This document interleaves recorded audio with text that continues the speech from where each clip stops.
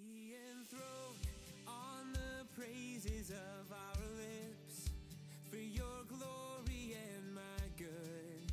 I will worship you, God. Only you bring freedom and new life. I will only trust in you. I will worship you, God.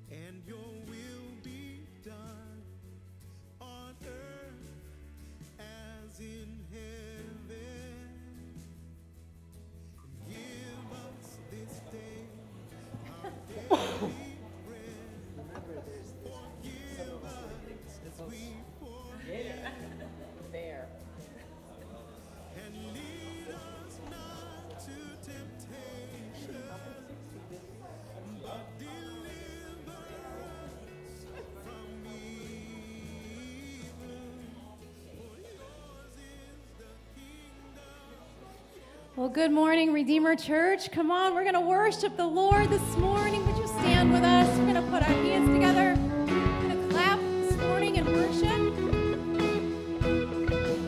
So excited to be here with you this morning. Those of you joining online, come on, you can sing with us too.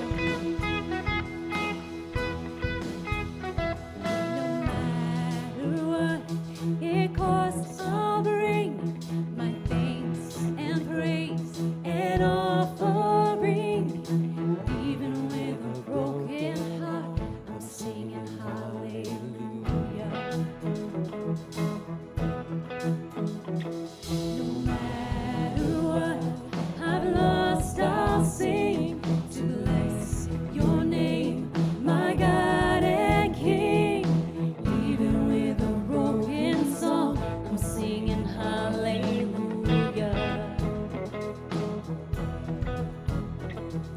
Standing on your promises, trusting in your faithfulness. And once again I'm here to say I love you. And once again I'm here to bring you praise. Even if it's broken, I will lift up my hallelujah all the same.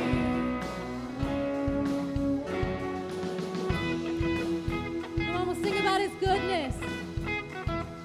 Your goodness and your love endures for all my days, forevermore. Even on the battle line, I'm singing hallelujah.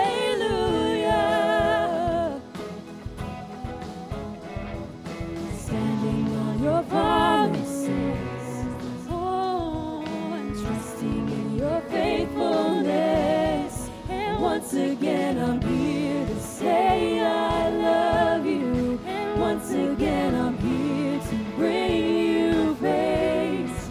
Even if it's broken, I will lift up my hallelujah all the same. Hallelujah. Praise the Lord, oh my soul. We sing hallelujah.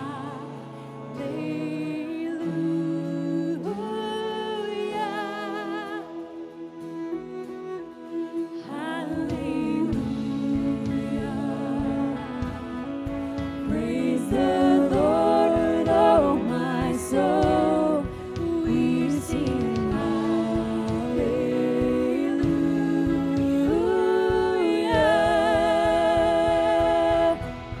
And once again I'm here to say I love you. And once again I'm here to bring you praise. Oh, even if it's broken, I will lift up my hallelujah all the same. Once again I'm here to say I love you. And once again I'm here to bring you praise. Oh, even if it's broken, I will lift up my hallelujah all the same. And hallelujah. Come on, church, lift it up this morning. Oh, praise the Lord, oh my soul. And we sing hallelujah.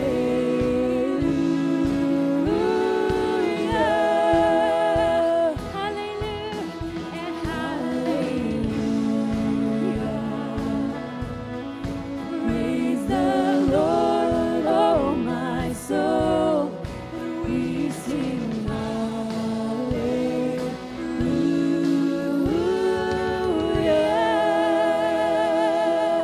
We sing hallelujah. Come on, give him praise this morning. Hallelujah.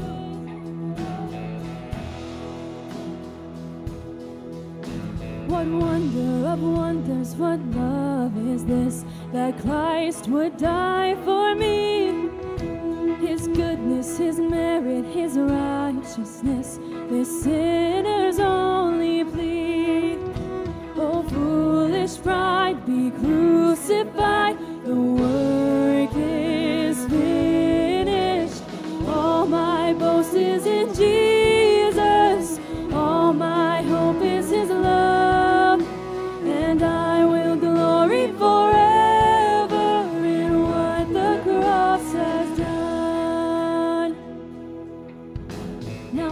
fully forgiven. My life is filled with graces undeserved. For mercy that flowed down that sacred hill, let praises now return. Rise up, my soul, and bless the Lord. Who else is worthy? All my boast is in Jesus. All my hope is His love. And I will glory forever in what the cross has done. Oh, praise the one forever blessed. Him alone my heart adores. And I will boast in nothing less than the love of Christ my Lord.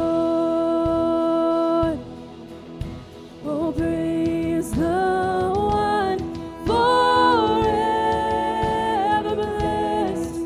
Him alone my heart adores. And I will boast in nothing less than the love of Christ my Lord. I boast not in riches and strength or might, but in the grace of God. I glory in weakness, to live is Christ, in plenty or in want. That I may know, that all may see His power within me. All my boast is in Jesus. All my hope is His love. And I will glory forever in what the cross has done. Now I stand in His freedom, ransom clean in His sight. And I cannot be ashamed, for my boast is Jesus Christ. Yes, my boast is Jesus Christ. Forever my boast is Jesus Christ.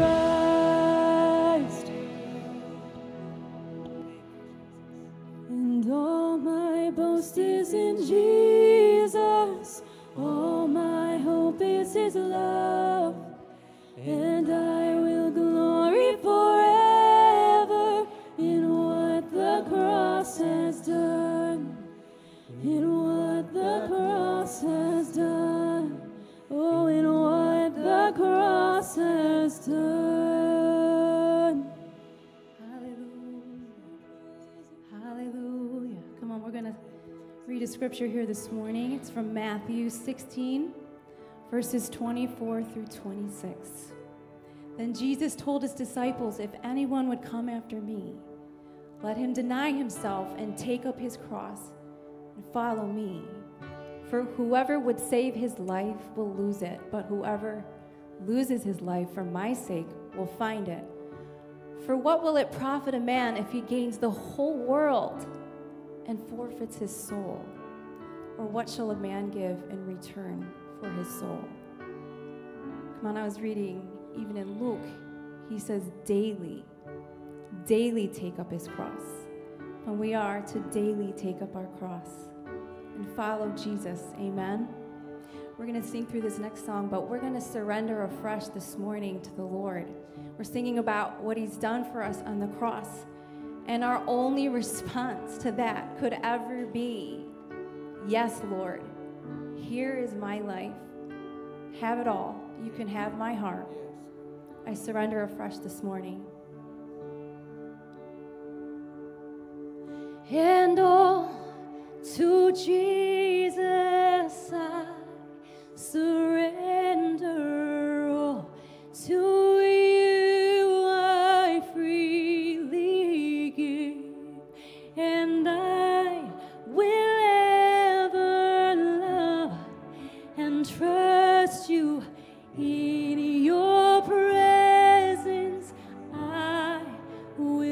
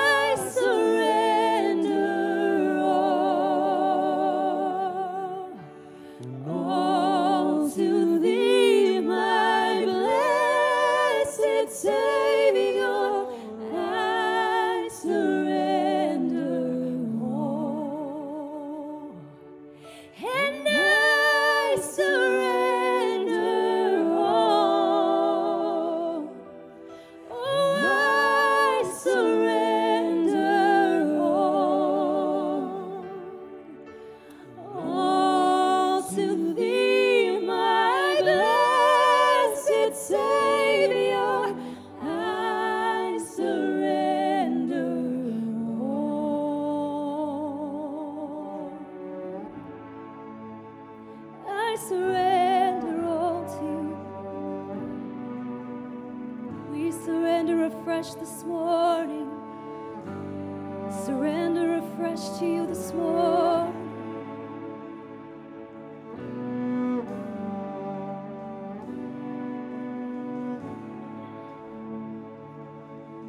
I give you my life. I give you my trust.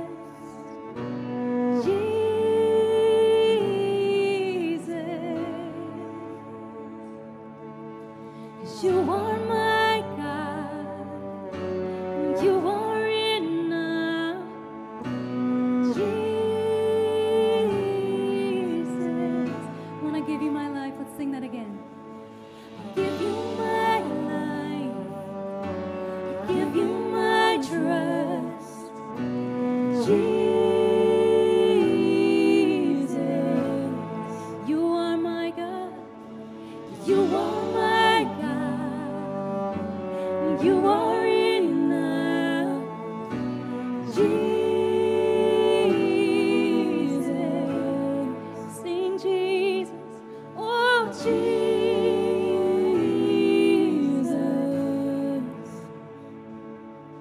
My heart is yours, my heart is yours. Take it all, take it all. My life in your hands. My heart is yours. My heart is yours. Take it all. Take it all. My life in your hands. I lay down my life. I take up my cross. Jesus.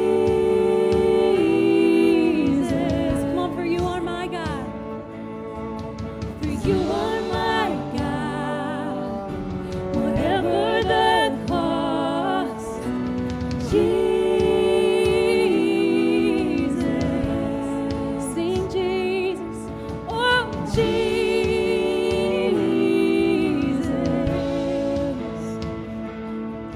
My heart is yours, my heart is yours. Take it all. Take it all, my life in your hands. My heart is yours, my heart is yours. Take it all, my life in your hands. Take it all, take it all, take it all, my life in your hands.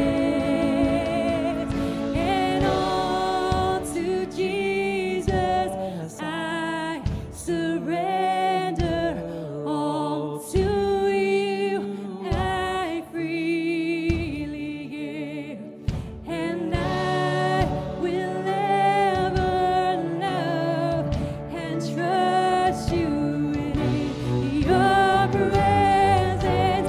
I will sing it out. And all to Jesus I surrender, and all to you I freely give, and I will ever love and trust you in your presence. I will live.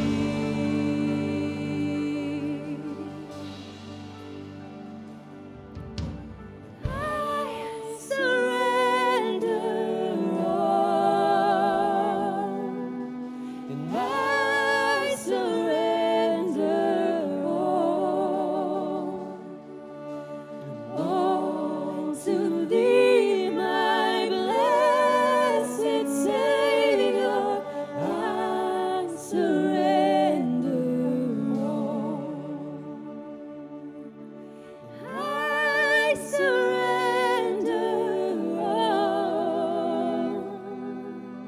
and I surrender all to thee, my blessed Savior. I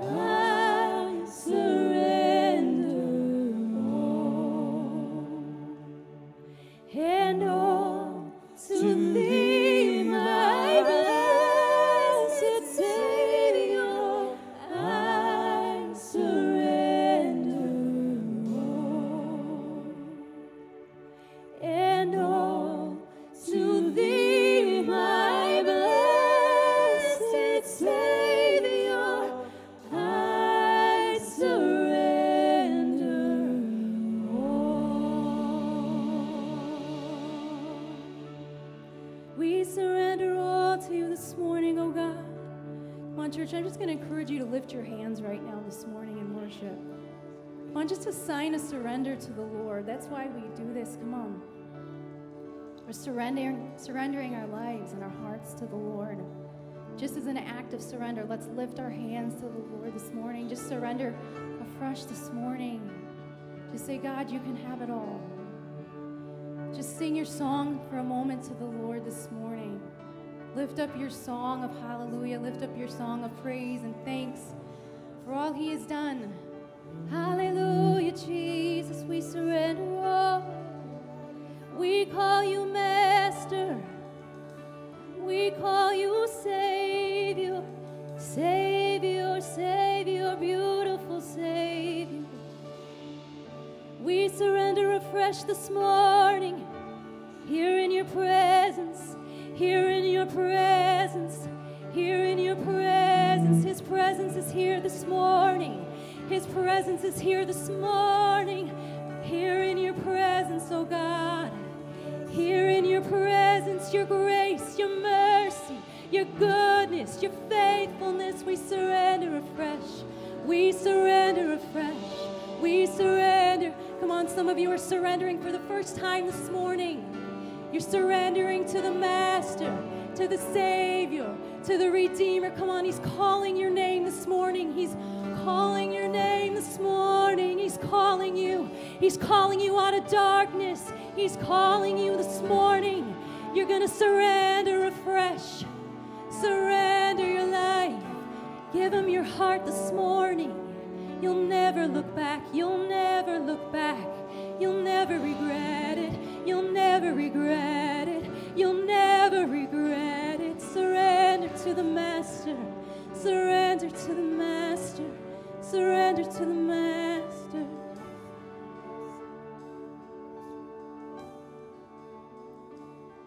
My heart is yours. My heart is yours. Take it all. Take it all. My life in your hands. My heart is yours. My heart is yours. Take it all. Take it all. My life in your hands. Take it all. Take it all. My life in your hands.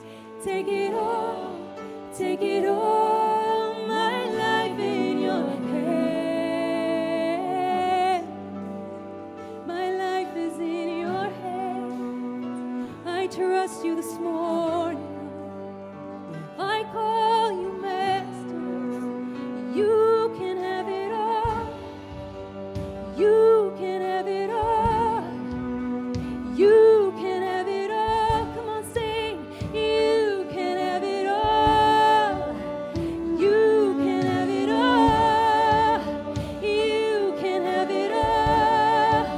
You can have it all. You can have it every moment. You can have every desire. And you can every moment, every desire, every piece of me, every piece of my heart, every part of my heart, every part of my life. And you can have it all. You can have it all. You can have it all. You can have it all.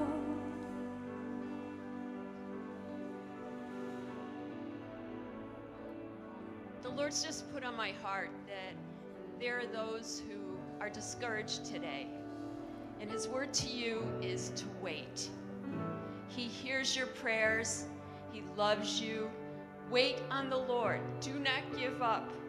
Stand firm in the Lord.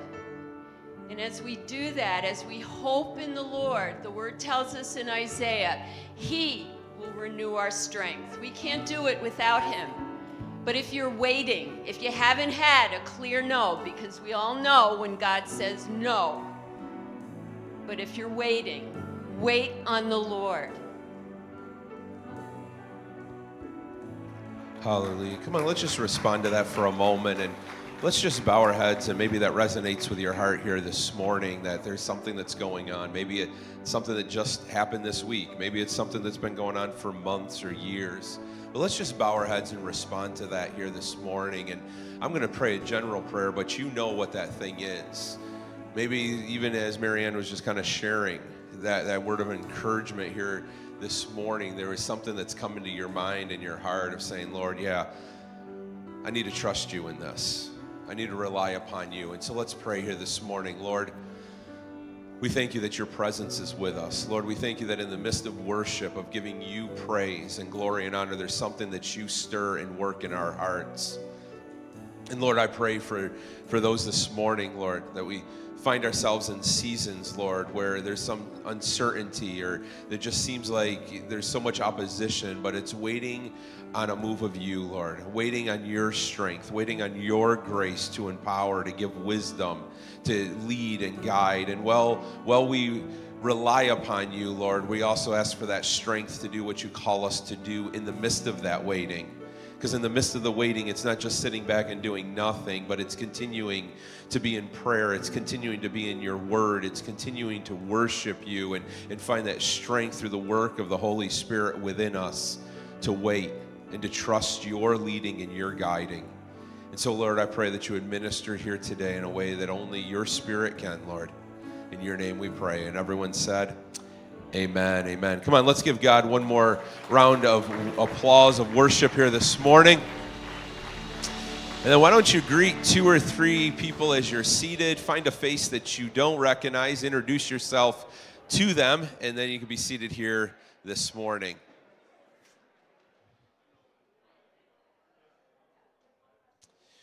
Well, good morning, and welcome to Redeemer. So glad that you're joining us here today. And if you're joining us for the first time, I want to extend a special welcome to you. I want to invite you to connect with us in a real simple way. And there's a connection card in the chair in front of you. We'd love for you to take a moment to fill out. In a few moments, you can drop it off in the offering buckets as they're passed, or better yet, as you leave.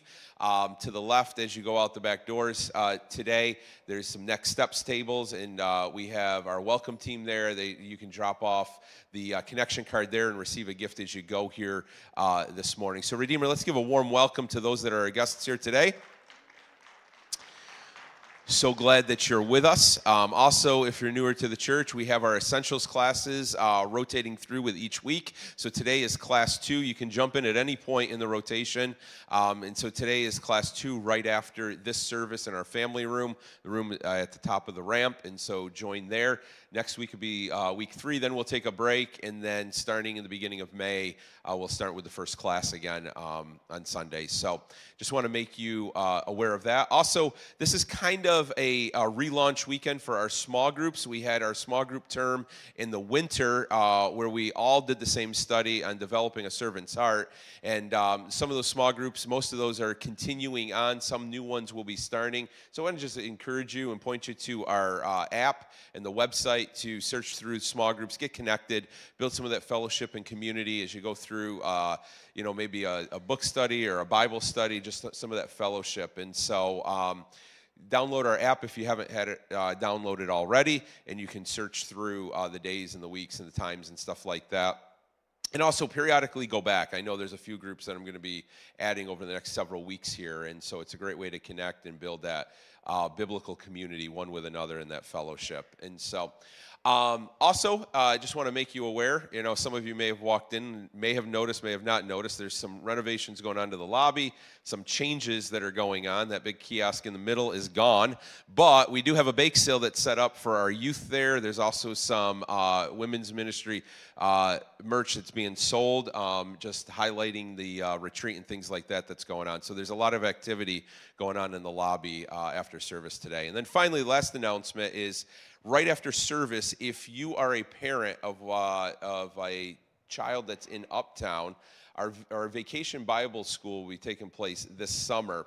And Pastor Mike's going to have a quick meeting with parents after service down in the Uptown Wing, just to talk about the vision and just the purpose and the intent for VBS and the opportunity of inviting others out and being able to get connected with that. So that's going to take place after service down in the Uptown Wing before you pick up your children.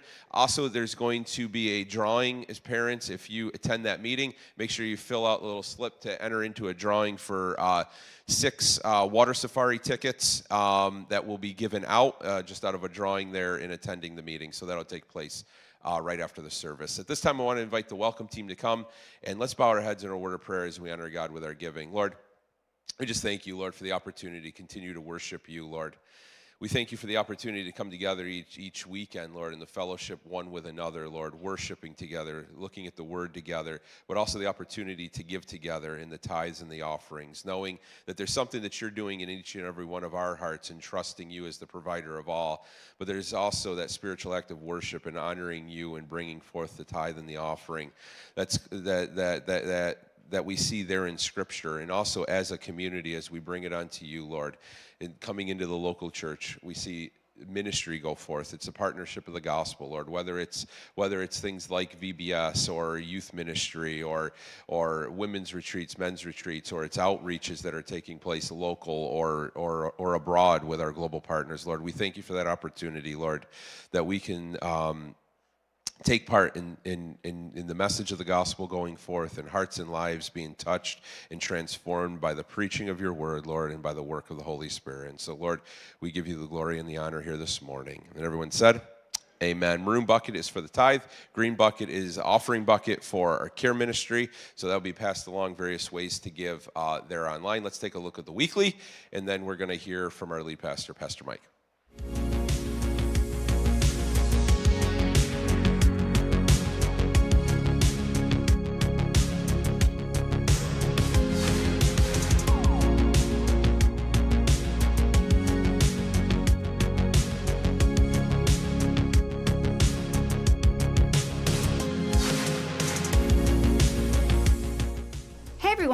Welcome to Redeemer. My name is Bethany, and you're watching The Weekly, where we take some time to fill you in on what's going on around here. Everything we do here is centered on our mission, to help people experience the transformational power of the gospel. If you're a guest here at Redeemer, make sure you stop by the Connection Center after service for a free gift just for you. We've got some awesome stuff coming up this week. Let's check it out. Hey ladies, registration is now open for this year's Women's Retreat, and you do not want to miss it. We will be returning to the beautiful Camp of the Woods in Speculator on May 3rd and 4th for an awesome weekend of worship, teaching, and fellowship. This is such a great time for all the women to get away for a few days, to connect with each other, and to connect with the Lord. For all the details and to register, go to redeemer.tv/women. We can't wait to see you there. Hey church, if you serve or volunteer in any way here at Redeemer, we want to invite you out to a special leaders meeting with Pastor Jess Strickland on Saturday, April 20th at 9:30 a.m. right here at the Utica campus. This will be a great morning of equipping and encouragement, so mark your calendars and we'll see you there. That's it for this week. Now let's dive into today's message together. Okay, good morning. Come on, everybody. Would you help me welcome all of our campuses and everybody that is tuning in online, whether it's Facebook or YouTube. And I always want to say hello to the people that because of a sickness or a physical disability, they're not able to make it. We love you. We're praying for you. And we pray God's peace and strength be with you today. If you have a Bible, and I think it's a great thing to bring your Bible to church, even if it's just simply on the phone, if you could turn me to 1 Samuel 15. We're back in our series on 1 Samuel. We took a break. We were doing a series on servanthood, and then we had Easter. And last week we returned to this series. I want to say something to you all. I know that Easter was a big week for us, and maybe there's some people that are just joining us for the second or third time. I want to let you know at Redeemer Church, the main way that we preach is what we call expository preaching. That's just a simple way of saying, or a complex way of saying, actually, you may never heard that word, is that we go through books of the Bible. So we start in chapter 1 of a book like 1 Samuel, and we go to the very end. And one of the reasons why we do that is we want to hear God's voice as clearly as we can. and we want to hear it organically. I like that word, organically, from the Scripture. How many like eating organic food? We want it just to, no GMOs, nothing like that, organically, right from the Scriptures. There's nothing wrong with topical preaching or topical messages per se, but what we have to understand, I want you to understand this, I want to help you as sheep, you know, and me as a shepherd who is also a sheep, is what happens is we're all living in the same culture, generally watching the same movies, encountering the same stuff that's going on in our world. And what happens is, if we just go by that and we take all of our feelings and then we just do topical messages, we can almost think like, well, everything's resonating with me and everything's shaping me, and we never step back. I hope this is making sense. We never step back and just say, let's let God just speak outside of our culture and just come in and speak what He wants to say to us and let Him shape us rather than just us shaping ourselves. In my opinion, I think resonance is cheap, right? We need the Holy Spirit to come on His Word and make it alive to us. The Word of God is alive, but it's God's Word to give and shape us into the image of His Son, Jesus Christ. Can I hear an amen on that? Now, the reason why I say that is, if you came on Easter and you heard me preach, that was probably the most confrontational Easter message that I've ever preached in the 20 years that I've been preaching Easter. And I want to let you know that today it's going to be along the same lines of the same subject, but that's because I'm in this particular chapter of the book, not because I'm trying to emphasize something to you that I want to. It's almost like God wants to emphasize this to us. And so if you're at 1 Samuel 15, what I'm going to do is I'm going to read through this chapter of Scripture, 35 verses, and I want you to follow with me. There are some very sobering, very hard things about this passage, and hopefully I'll be able to address them, okay? So here's what it is. And Samuel said to Saul, remember Saul is Israel's first king, "The Lord sent me to anoint you king over His people Israel. Now therefore listen to the word of the Lord." See, now right from the start there's a reminder to Saul. God made you king and He gave you a responsibility. Listen to the word of the Lord. I don't know if anybody knows this, but one of the requirements for kings where they were to write out by hand the Pentateuch for themselves. In other words, all the laws of Moses and all that, and they were supposed to keep that for themselves because they were to be led by God's laws. The monarchy in Israel was never an independent monarchy. It was a monarchy that was a representation of God and His kingship. "Thus says the Lord of hosts, I have noted what Amalek did to Israel in opposing them on the way when they came up out of Egypt. Now go and strike Amalek and devote to destruction all that they have. Do not spare them, but kill both man and woman, child and infant, ox and sheep, camel and donkey." Now, do I got everybody's attention right there? We're going to talk about that a little bit here today. It's one of those difficult passages of Scripture. "So Saul summoned the people and numbered them in Telaim, 200,000 men on foot and 10,000 men of Judah. Saul came to the city of Amalek and lay in wait in the valley. Then Saul said to the Kenites, "Go, depart, go down from amongst the Amalekites, lest I destroy you with them. For you showed kindness to the people of Israel when they came up out of Egypt." So what I want you to see before I even dive into my message is God's judgment, because this is what it's going to be. It's not just what we would say is genocide. It's God's judgment on a people, which are the Amalekites, that God is specific and exact in who He's going to bring that judgment upon. "So the Kenites departed from amongst the Amalekites, and Saul defeated the Amalekites from Havilah as far as Shur, which is east of Egypt. And he took Agag, the king of the Amalekites, alive." Uh-oh, now we have a little diversion here. What did God say? Destroy them all. "And devoted to destruction all the people with the edge of the sword." What we'll find out later is that's not true either. There were people that he did not destroy. "But Saul and the people spared Agag and the best of the sheep and of the oxen and of the fatted calves and the lambs and all that was good, and would not utterly destroy them. All that was despised and worthless they devoted to destruction." In other words, they're not obeying the voice of the Lord. How many of you know partial disobedience is just a cover for disobedience? To make us look like we obey, but we're just disobeying. And just moving along here. And so, wow, why am I, my notes are And Samuel said, I'm sorry, where am I? Verse 10. Thank you, everybody. And the word of the Lord came to Samuel. I regret that I have made Saul king, for he has turned his back from following me and has not performed my commandments. Saul is living by his own rules, living by his own lords, by his own, being his own Lord. He is his own king. And Samuel was angry, and he cried to the Lord all night. And Samuel rose early to meet Saul in the morning, and it was told Samuel, Saul came to Carmel, and behold, he set up a monument for himself and turned and passed on and went down to Gilgal. Boy, Saul's really proud of himself. See, this is all about him and not about the glory of God, right? Why would he spare the king of Agag? It's like King Agag. It's like, see, I want to just have a royal slave here to just show how great I am. And Samuel came to Saul, and Saul said to him, Blessed be you to the Lord. I have performed the commandment of the Lord. How many of you know you can fool people, but you can't fool God? And Samuel said, Then what is this bleating of the sheep in my ears and the lowing of oxen that I hear? I mean, the sounds, it's obvious that you've disobeyed. And Saul said, They have brought them from the Amalekites. For the people spared the best of the sheep and of the oxen to sacrifice to the Lord your God, and the rest we have devoted to destruction. Isn't it just great what we did?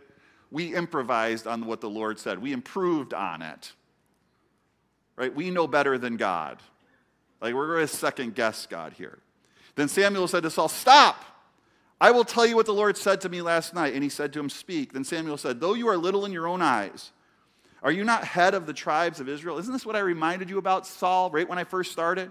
I told you the Lord made you king, and he gave you a command, okay? He says, And the Lord sent you on a mission and said, Go and devote to destruction the sinners, the Amalekites, and fight against them until they are consumed.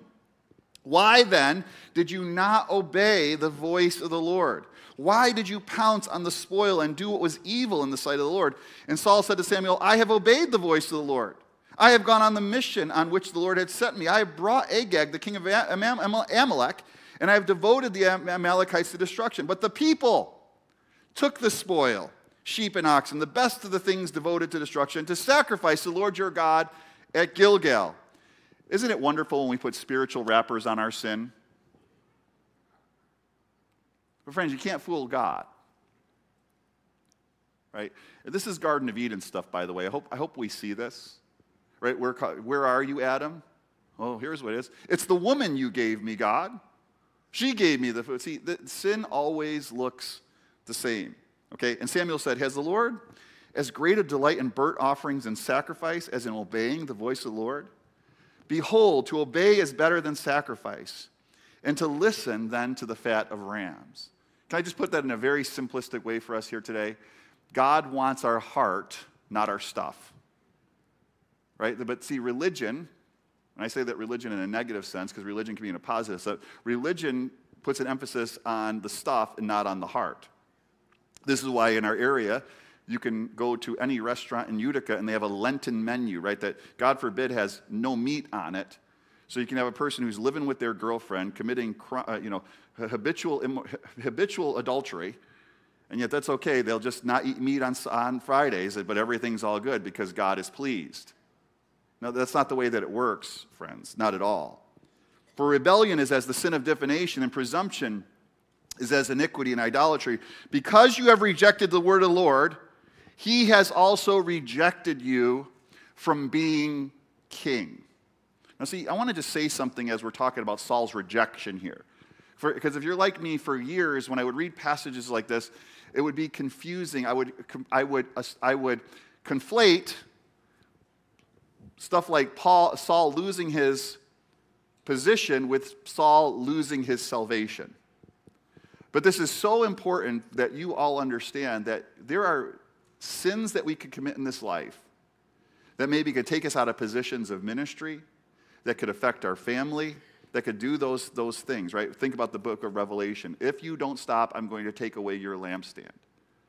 But I am telling you this, that there is nothing that could ever take you away from the love of God that is in Christ, that we will always be part of God's family, right, if we follow him and serve him. There are consequences to sin, that's what I'm trying to say, that sometimes are irreversible. And so So Saul said to Samuel, I have sinned, for I have transgressed the commandment of the Lord and your words, because I feared the people and obeyed their voice. Now therefore, please pardon my sin and return with me that I may bow before the Lord. Now it seems like Saul is repentant. He's not. And Samuel said to Saul, I will not return with you, for you have rejected the word of the Lord, and the Lord has rejected you from being king over Israel. Now, just so you know, if you've been following along with this series, you know that a few chapters previous, God told Saul, because of his disobedience, that he would not have a dynasty, right? We all understand the way a monarchy works. Monarchy works as you pass the monarchy on to your kids. God says the monarchy is going to stop with you. But now what we see because of his disobedience, now the kingship has been taken away from him totally. Saul ceases to be God's king on this day. Okay? And Samuel said to Saul, and Samuel turned to go away, and Saul seized the skirt of his robe, and it tore. And Samuel said to him, the Lord has torn the kingdom of Israel from you this day, and has given it to a neighbor of yours who is better than you. And also the glory of Israel not lie or have regret, for he is not a man that he should have regret. Then he had said, watch this, it seems like Saul is repentant, right? I have sinned. Yet honor me now before the elders of my people and before Israel, and return me that I may bow before the Lord your God. See, Saul is more concerned with exterior or external appearances than he is about his heart. Now again, I want you to hear me on this, because when we read certain passages, like for example, Hebrews chapter 12, see to it that no one is godless or immoral like Esau, who for a single meal sold his birthright. And you know that afterwards, there was no repentance found for him, even though he sought it carefully with tears. And so people say, God not forgive if I repent and all that type of thing. Well, you have to, in my opinion on that passage, I want to make sure I'm clear on this. This is Pastor Mike's interpretation on this. You have to go back and you have to understand who Esau was. Esau was never a man that was concerned with the spiritual promises of God. He was only concerned with the physical or material blessings of Abraham. So here's how you know it. When Jacob, quote unquote, according to Esau, steals his birthright, even though he gave it to Jacob, he's upset because what he wants is the material blessings of Abraham. But when you follow him later, what you find is when he has all the prosperity in the world, he loves his brother Jacob. He has no problem. Because when he got what he actually wanted, he didn't care about the spiritual blessing. Jacob, on the other hand, he loves the spiritual blessing. So much so, when famine is coming in the land, he's like, I'm staying here no matter what. No matter how difficult things get, I value the spiritual blessing that has been passed down through generations that God has given. I'm sticking it out. Esau, he prospers so much, it takes him outside the land. And man, I'll tell you what, you'd almost think that Esau was the covenant-bearing person, because he's prospering, he's multiplying like rabbits, he's taking kingdoms over in Mount Seir, which is outside the promised land, but that's all Esau wanted. And so it'd be a reminder of it is, what does it profit a man if he gains the whole world and loses his own soul? See, there's repentance, friends, that is, I don't like the consequences, I want what I want, but then there is a repentance that, like David, I have sinned against the Lord. And Lord, against you and you alone have I sinned. Lord, purge me with hyssop that I might be clean. Create in me a clean heart, O Lord. Lord, please don't take your Holy Spirit from me. Restore unto me the joy. See, that's David. That's the heart of a true repentance. Then he said, I have sinned, honor me before the elders. So Samuel turned back after Saul, and Saul bowed before the Lord. Then Samuel said, bring here to me Agag, the king of the Amalekites. And Agag came to him cheerfully. Think about this for a minute. Think about the impression that Agag has at this point. Agag said, surely the bitterness of death is past. And Samuel said, as your sword has made women childless, so shall your mother be childless among women. And Samuel hacked Agag to pieces before the Lord in Gilgal. Then Samuel went to Ramah, and Saul went up to his house in Gibeah of Saul. And Samuel did not see Saul again till the day of his death. But Samuel grieved over Saul.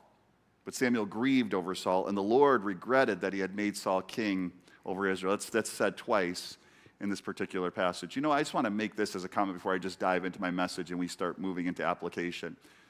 What a prophet and a leader Samuel is.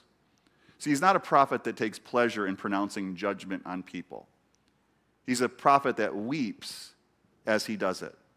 And I think of the faithfulness of Samuel's life to have to do this, to have to deliver God's message of judgment to people that he cared deeply about. Eli, who was like a father to him, to tell him that God was taking the priesthood away from him. And then to a man that was like a son to him, like Saul, and to weep over him and to see what's there, but yet to faithfully deliver the word of the Lord. And I think there's something to be said to us. And even what I'm about to preach here today, and hopefully my heart will be the same in this, is that when we go and we declare the judgment that God brings, that we do it with a heart of compassion and with a heart of grieving before the Lord over these things, rather than a sense of self-righteousness and pride. Now, the first thing that I want to think that this passage is, I'm going to move directly, from this passage into application.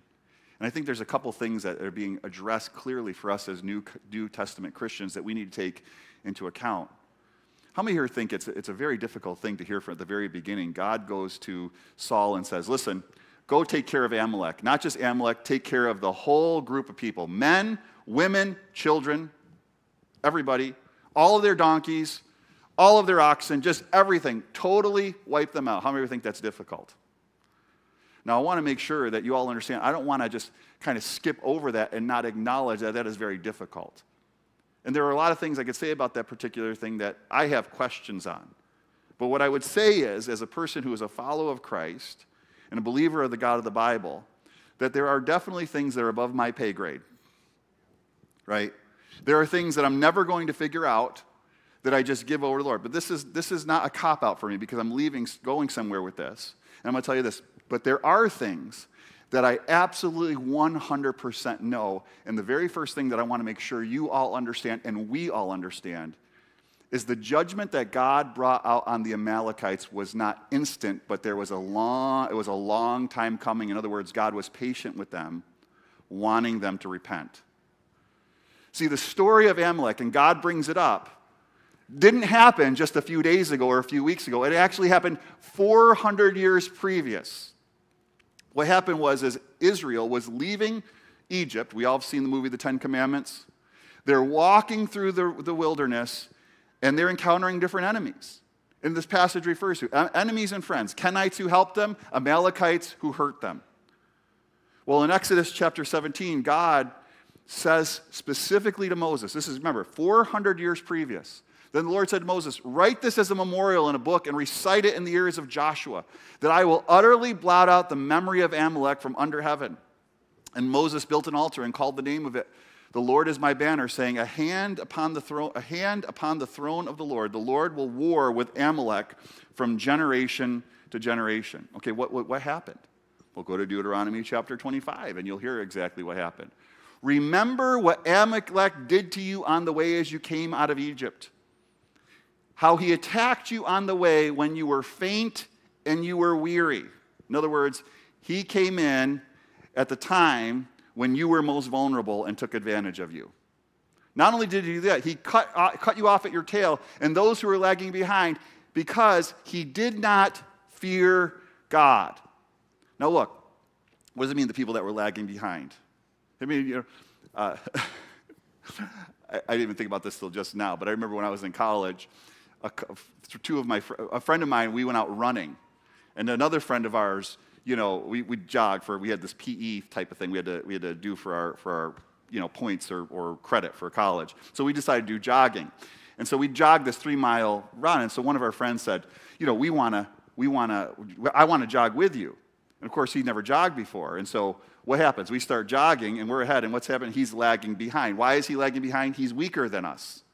So it's the weak that are lagging behind that Amalek takes advantage of. He always takes advantage of the weak.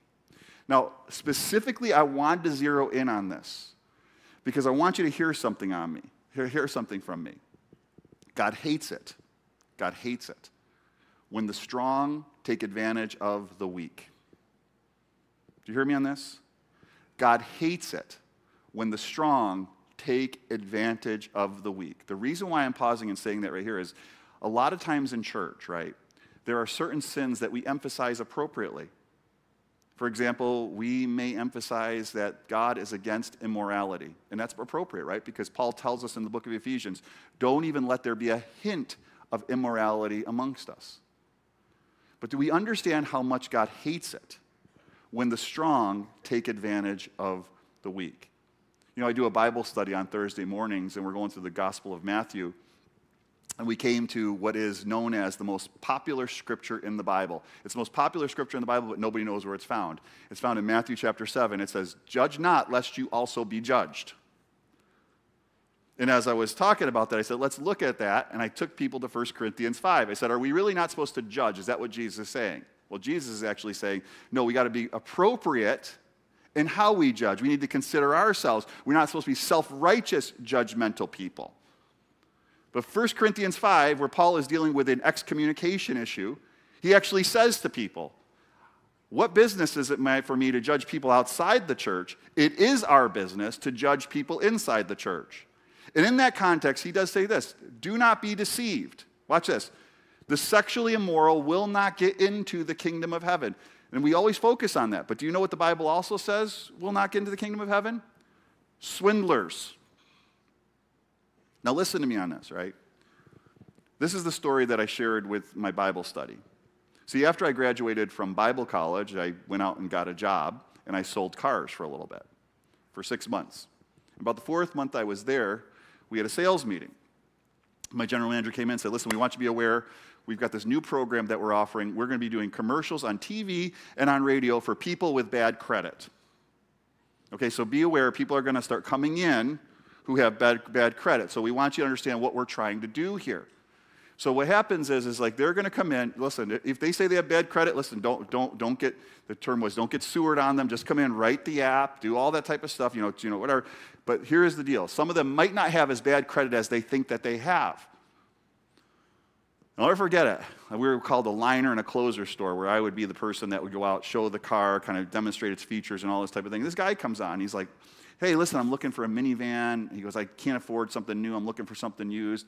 So I take him to the used car lot, find a minivan. We go on the test drive. He's driving. He's like, yeah, this is perfect. And before we even pull back into the lot, he goes, well, I got to tell you something. I got bad credit. It's like 5 years ago. My wife went through some medical issues, and we just had a really difficult time, and it's just really hurt us. I think he had said that he had declared bankruptcy, if I remember correctly. And so I'm like, okay, let's go run the app. And so we go in, my other guy, manager, takes him and serve it. I'll never forget, I'm in the sales room, and the guy goes, we got a live one. And from what I remember and what I understand is, see, from the time of his bankruptcy to where he was now, this guy still thinks that he has really, really bad credit. And if interest rates were at 6% at that time, he maybe would have qualified for 9%. Because how many of you know there's nothing wrong when you're talking about credit if someone is somewhat of a risk that you got to take that into account. But see, here's where it's bad. Well, he may qualify for 9%, but he thinks his credit is so bad, we're going to charge him 15%. Friends, that is taking advantage of people that are vulnerable, and it is wicked in the sight of God. Now listen to me on this. The reason why I say that is, now I don't know all the ins and outs of how they do things, but I have known that there are people that consider themselves Christians who have Christian automobile selling places, dealerships. And this was my experience with that whole situation. If they are advertising people for bad credit, that is the reason behind it, and I'm here to tell you that is wrong. And God hates it. And God hates it. But what I want, so just kind of moving on from that whole thing here. God hates it when the strong are taken advantage of by the weak. Is that okay? Should I go on that? Should I go through the book of Obadiah and talk about the one chapter prophet in the Bible? One of the main things he talks about, God says, Edom, which is Israel's cousin, the descendant of Esau, I saw what you did. You knew that Israel was going to be destroyed, but you sat back and you said, this is going to be advantageous for us. And you allowed people to come in and plunder them because you knew you were going to get advantage. I saw it, and I'm going to judge you for that. Because why? God hates it when the strong take advantage of the weak. As a matter of fact, let me just focus here on a minute. What's the harshest scripture in the New Testament? Anybody know? James chapter 5. Woe to you, rich. the wages that you have held back from the poor man, what you have taken from it, your possessions are going to eat your flesh in hell. You know, you read commentators on that, and here's what they say. James isn't talking to Christians because Christians would never behave that way. And I think to myself, if I could say this with all due respect, a seminary professor who's writing a commentator who is probably not involved in a local church says, have you been around church lately?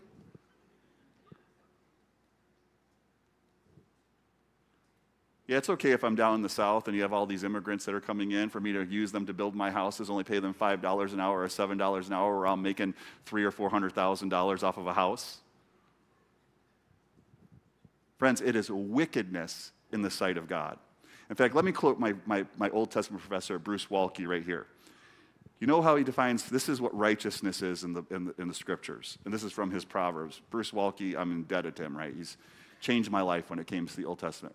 Righteousness, here's what righteousness is: when the righteous disadvantages themselves for others. Wickedness is advantaging yourself at the expense of others. And so God comes and judges here. But here's the point in this whole passage, right? And we're looking at 1 Samuel. There is a time period. And what is that time period? That time period is God gives people space to repent. And you know how you know this? I want you to see this as a theme throughout Scripture. For example, go before Moses and you go back to Abraham. Remember, God gave Abraham a promise that the land that they're in was going to be his. Why doesn't God immediately give it to him? Does anybody know? Well, one of the clues is when God is speaking to Abraham, Abraham says, listen, Abraham, you're going to die and you're not going to inherit this land. As a matter of fact, God tells Abraham, your descendants are going to go over into Egypt and one day they're going to come back. But when they come back, then they're going to have the land. But watch what it says here. I want you to see this very last word. After 4 generations, your descendants will return here to this land. Why? For the sins of the Amorites do not yet warrant their destruction. And what we have to realize for us, friends, God gives space for us to repent. The question is, will you receive that invitation? See, when we look at a passage like this, kill men, women, and children, does that have any bearing in the New Testament? Well, I'll tell you what Paul says in 2 Corinthians 5. Therefore, we make it our aim, whether present or absent, to be well-pleasing to him. For we all must appear before the judgment seat of Christ, that each one may receive the things that are done in the body according to what he has done, whether good or bad, knowing, therefore, the terror of the Lord, we persuade men. But we all are well known to God, and I also trust that we are all well known to our consciences. Now watch. Now I'm going to take you to, I'm going to read a whole passage of 1 Peter here this morning. 2 Peter 3. I want you to watch this here. I want you to remember what the holy prophets said long ago and what our Lord and Savior commanded through your apostles. Most importantly, I want to remind you, in the last days, scoffers will come, mocking the truth and following their own desires. They will say, what happened to the promise of Jesus coming again? Before times are answers, everything has remained the same since the world was first created. So you see what they're saying? All this talk about judgment. All this talk about judgment, it's always been the same. It's never, ever going to happen. In other words, so let me just say this to all of us, right? That is going to be the feeling. That is going to be the sense that it's going to be out there. So if you're a person that's just led by your senses, just led by culture, this is what the Bible says the last days are going to be. There's going to be no knowledge, no fear that God is ever coming back to judge the world. But we as Christians, we're supposed to say, no, we defy our feelings. Right? We say no to our feelings, and we live by a greater truth. How do we know that there's a greater truth? Let me step out of 2 Peter and go back to a scripture that I used when I was preaching on Easter. It's when Paul stood up and spoke at Mars Hill. He says, listen to me, people. There is a time where God overlooked your ignorance, but now he commands everyone everywhere to repent. Why? Because he's appointed a day where he's going to judge the world, and this is the New Living Translation, with justice or in righteousness. And he's appointed it, by a man he has appointed. It's not going to be King Saul, friends. Hello, come on, somebody talk to me here. It's not going to be King Saul. You know what I said on Easter, right? All Christians need to be aware. When we celebrate Palm Sunday, the triumphal entry, and we celebrate Hosanna, blessed is he who comes in the name of the Lord, Jesus coming in on a donkey, Jesus coming humbly to be our king and to die for us. His second coming is not going to be like his first. He is not coming on a donkey. He is coming on a white horse to judge the nations. And this is what Paul says. He's appointed, and he has proved this to everyone by raising Jesus from the dead. See, that's right there. You see what right there? The raising from the dead. See, what I'm just saying to you is not fear-mongering. It's not me just presenting something out there. I'm saying, Paul says, consider that God came to earth. He provided a way of redemption for you. And he's appointed a day when he's going to judge the world. He's proven this by raising his son Jesus Christ from the dead. Jesus is a risen Savior. And so going back to 2 Peter, we're going to get to the good news here in a minute. They deliberately forget that God made the heavens long ago by the word of his command, and he brought the earth out from the water and surrounded it with water. Then he used the water to destroy the ancient world with a mighty flood. So in other words, God judges sin, right? And by the same word, the present heavens and earth have been stored up for a fire. They are being kept for the day of judgment when ungodly people will be destroyed. Okay, do you see that? But you must not forget one thing, dear friends. A day is like 1,000 years to the Lord, and 1,000 years is like one day. The Lord isn't really being slow about his promise as some people think. So in other words, you think the Lord has forgot. You think this is a fairy tale. You're misinterpreting something. That 400 years that God waited to judge Amalek was not God forgetting and saying, oh, I'll get to that someday. That period was a time where God was giving people time to repent. See, watch. As these people think, no, he is being patient for your sake. Now watch here. Here's the good news.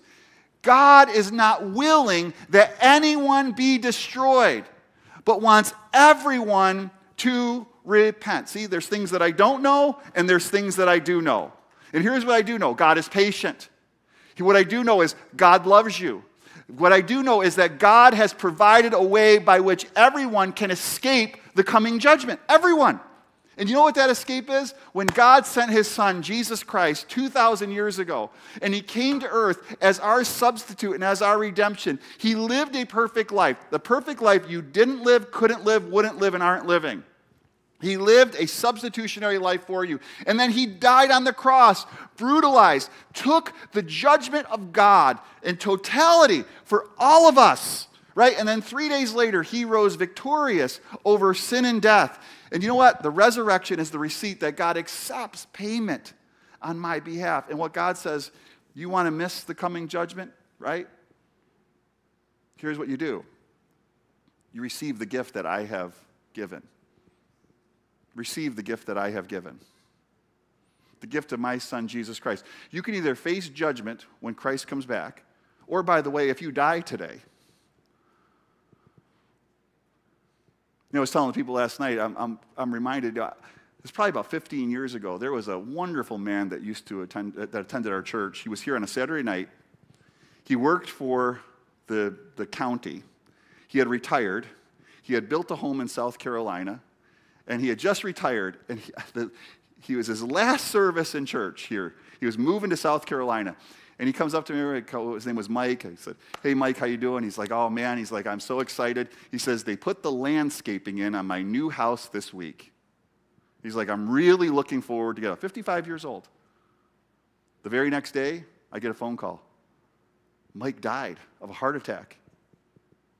He was driving to the coffee shop, was at a stoplight, and just bent over the steering wheel and died. Do you know when you're going to meet the Lord? Whether it is coming or at his death, what I want to make sure that you all know, God is not willing that anyone should perish. Any should perish, but all should come to repentance. You can either face the judgment that is coming in the future, or you can put your faith in a judgment that fell for you 2,000 years ago that fell upon Christ. And when I see this here, you know what repentance is? Here's what repentance is. Yes, it's believing on Jesus, but repentance and faith are part of the same coin. Okay? They're part of the same coin. And here's Pastor Mike's definition of repentance. You've probably heard me say it a million times, but it's worth repeating. I love the definitions, right? Repentance, it's turning, right? So if I'm walking this way in my own way, right, which is like Saul, right? I'm just doing my own thing. It's even like here, can I just, because I'm never going to finish my message here today. I got to be done in like 3 minutes, so I'm never going to get to my second point. Just so you all know that, right? So here's what it doesn't look like. I'm Saul, right? So I'm living my own ways. I even call myself a Christian, but I'm living my own ways, right? The word of the Lord. No, I hear what God says, but I'll take that under advisement. Jesus, you could be part of my board of directors, but you can't be my CEO. Don't tell me what you believe about sexuality. I'm a modern man. Don't tell me how to run my business. Don't speak to me about these things about charging exorbitant interest or taking advantage of the poor. I know the way that business is. Come on, let's just be practical about things. Just take it under advisement. No. Here's what repentance is. Repentance is I'm walking my own way. Maybe I'm having a Christian wrap around my life, but I'm still my own king, and I turn. Right? And I love the thing about turn is I turn from myself and I turn to God. But I love the thing about direction, because repentance is a continual thing that we do. We continually walk in repentance, and repentance is we're continually walking towards Christ. We're walking in His direction. But what I love of my definition is this, is like I take the crown off of my head. I'm king, I'm God, I know better, and I throw it down in the most extreme way. And I bow my knee before the King of Kings and the Lord of Lords, say, you're God. Thank you, Jesus. Thank you, God, that you would come for a sinner like me, a person who doesn't deserve it, a person who has rejected you, a person who shakes his fist, has shaken his fist at you. While I was yet a sinner, Christ died for me. Lord, I humbly bow my knees before your kingship. And Jesus, I receive you. I don't have nothing I bring, just open hands to receive what you have given. Well, you know, that's good news, friends, because you could actually look forward to Christ coming, just like the Thessalonian church. The Thessalonian church, Paul says, and they speak of how you're looking forward to the coming of God's Son from heaven. Why would I look forward to God's Son? There's the terrors, right? Jesus, whom God raised from the dead, He is the one who rescues us from the coming judgment. Is that okay? See, let me just briefly just give you what my second point is, which is the main portion of the passage, right? How many here know we don't have any King Agag's in our life anymore?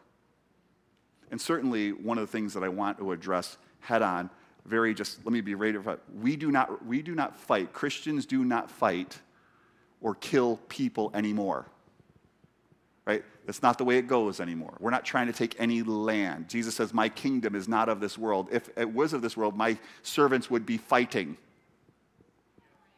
right? Pay attention to that.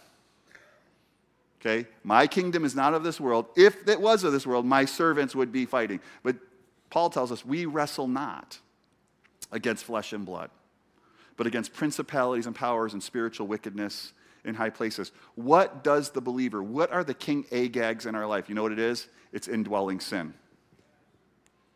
Romans chapter 8. Watch. If you live according to the flesh, you will die. But if you live by if by the Spirit you put to death the deeds of the body, you will live. Can I just ask us a question here today? Are we active, and here's a big word, mortifying sin in our life? We. Are we? See, let me just not go to the easy one of like men that are looking at porn and all that stuff. Let me not go to the easy one. Are we mortifying the pleasures of this life in us? Hello, look at me, watch. Everybody pay attention to me, right? Pastor Mike, we got so many events in the church. People are just way too busy. Way too busy. And Jen, you know what? Some people are. But for the good majority of us, I'm like, okay, let me look at your phone. Why do you want to see my phone, Pastor Mike? Let me see how much screen time you had this week.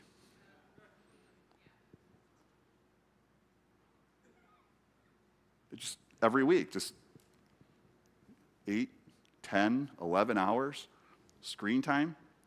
Oh, now you're getting too personal. Do we fight against that to say, what am I giving myself to? Like, what am I doing? How about my money? Like, people, money, it's like, my wife and I were talking this morning. I said, she had a conversation. I said, I hope you had that conversation after I preached last night because I used this illustration. Well, I can't give to the church. I can't whatever. I don't know. Well, you got 3 gym memberships. Oh, yeah, you got the CrossFit, you got the Planet Fitness, you got the personal trainer, you got all this, but hey, I'll give my little $20 a week to the church. Oh, too personal, Mike. No. Lord, I resist. Lord, I put to death my own fleshly desires to put you first in my life, right? Watch Colossians chapter 3. If then you have been raised with Christ. Are you raised with Christ? Friends, are you raised with Christ? If you have been raised with Christ, seek the things that are above, where Christ is seated at the right hand of God. Set your mind on things that are above, not on things of this earth. For you have died, and your life is hidden with Christ in God. Hallelujah. Come on, praise be to Jesus. My life is hidden with Christ in God. When Christ, who is your life, appears, then you will also appear with him in glory. Yes, I look forward to that day. Put to death, therefore, what is earthly in you. This is your command. See, Jesus comes to us and says, did I not save you? Right? Isn't it I who saved you, and I've given you commission? Put to death what is earthly in you. Sexual immorality, impurity, passion, evil desire, and covetousness, which is idolatry. Watch. Think of Amalek.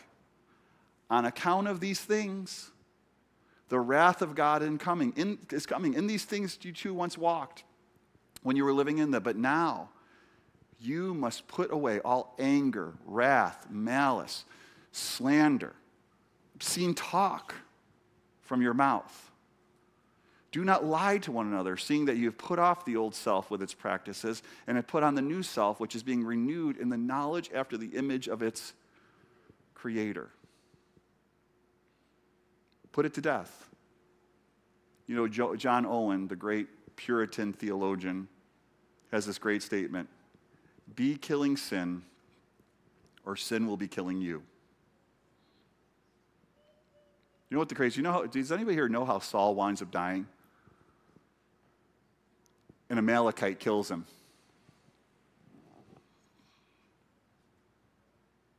2 Samuel 1 opens up, where an Amalekite comes to David and says, Saul's dead. How do you know? Well, I happened to hear he was wounded in battle, and he said, don't let the Amalekites get me, or the enemies get me, and so I killed him. And David weeps. He says, how dare you kill the Lord's anointed? And basically, did you not fear God? Amalekites don't fear God, right? So David has the Amalekite killed. But here's the spiritual principle for us, right? The sins that we are entertaining in our life will eventually take us out. Right? I read the New York Post every day. Like, not the whole thing, but I look at the New York Post every day. And it always shocks me. It's a New York City paper. Like, it happens all the time. You have these people that live in Manhattan. Think about this, in an apartment in Manhattan, and they have tigers in their apartments. Tigers, alligators, dragons. Do you ever see these things? And you know how you know? Because it never ends well. It's like, what the heck does a guy have an alligator in his apartment for? There's some crazy people out there. Oh, they just had a tiger. Well, what happens is they buy it with like cute little tiger, Let's look at this. I mean, it's harmless. So I bring the tiger, I give it its own little room over there, and the tiger just keeps getting bigger. I'm just petting the tiger, feeding the tiger, feeding the tiger. What happens the next thing you know? Takes us out. Be killing sin, or sin will be killing you. Friends, how many are thankful that Jesus is our King? See, in all these passages, what we're looking for is we look at principles that apply to our life, but the main thing we got to say is Jesus is our King. And see, Jesus and King Saul, he will execute the word of the Lord faithfully, and he did.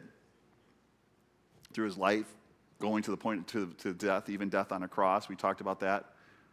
But Jesus is the King of our lives, isn't he?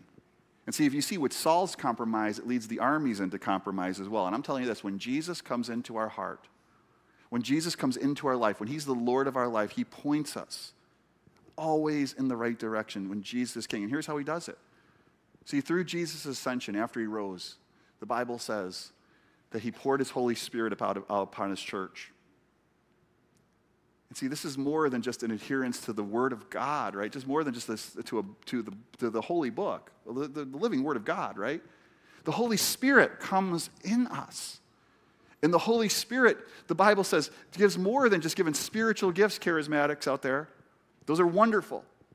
But he also gives us the power to do what pleases God. It brings the conviction of the Holy Spirit on our lives. And we say, Lord, King Jesus, be the King of my heart today.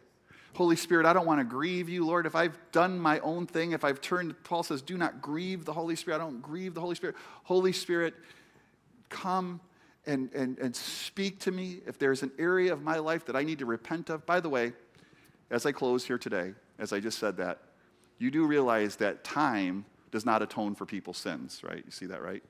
400 years did not atone for it. There's only one thing that could atone for it, and that's the work of Jesus Christ. So we come to Jesus, right, in our life.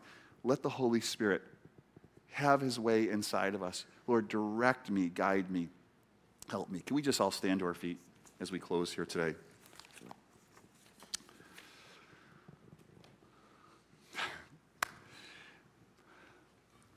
I got to have a parents' meeting for the children's ministry. Can we all just raise our hands as we close? Is the worship team coming up?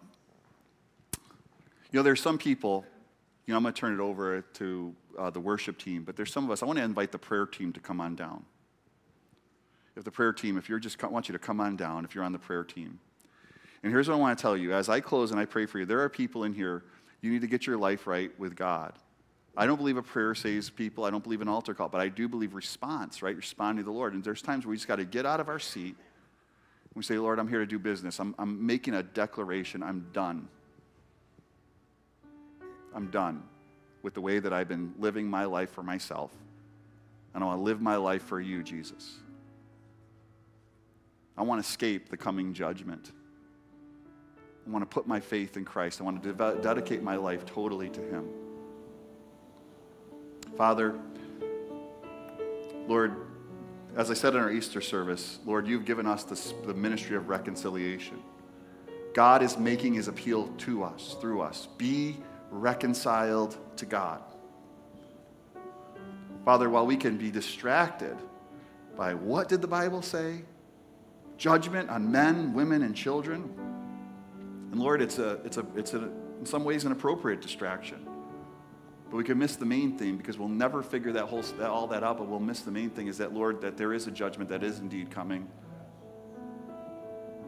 And Lord, you have told us and you have given us the solution. You have given us the answer. And the answer is your Son, Jesus Christ.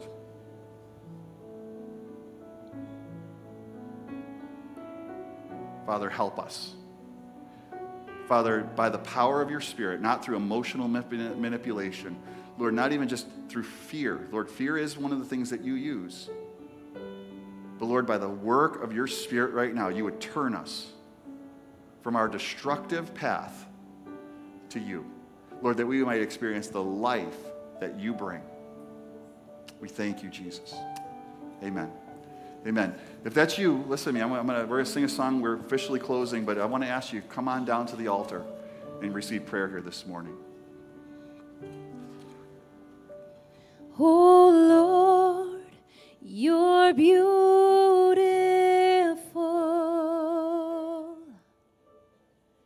Your face is all I seek.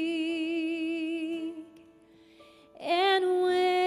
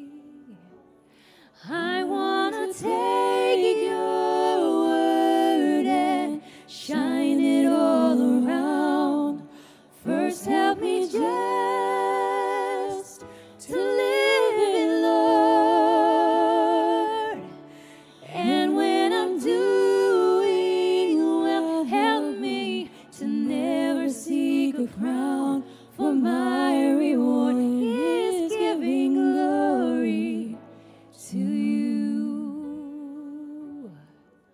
Oh Lord, please light the fire that once burned bright and clear. Replace the lamp of my first love that burns with holy fear. I want to take your word and shine it all around. First help me just to live it, Lord. And when I'm doing well, help me to never seek a crown, for my reward is giving glory to you. And I want to take your word and shine it all around. First help me just to live it, Lord. And when I'm doing well, help me to never seek a crown, for my reward is giving glory to you. I want to take your word and shine it all around. First help me just to live it, Lord. And when I'm doing well, help me to never seek a crown, for my reward is giving glory to you. And when I'm doing well, help me to never seek a crown, for my reward is giving glory to you. Hallelujah, church. Come on, have a wonderful day. Still want to invite you to the altar if you need prayer. And a reminder, there is a VBS meeting with Pastor Mike in the Uptown Wing. If you need prayer, you just want to come worship with us for another moment, we invite you to the front here.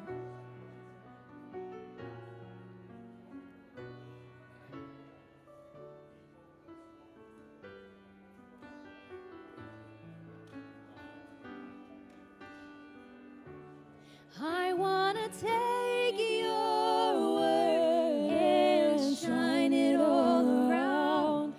First help me just to live it, Lord. And when I'm doing well, help me to never seek a crown, for my reward is giving glory to you. I want to take your word and shine it all around. First help me just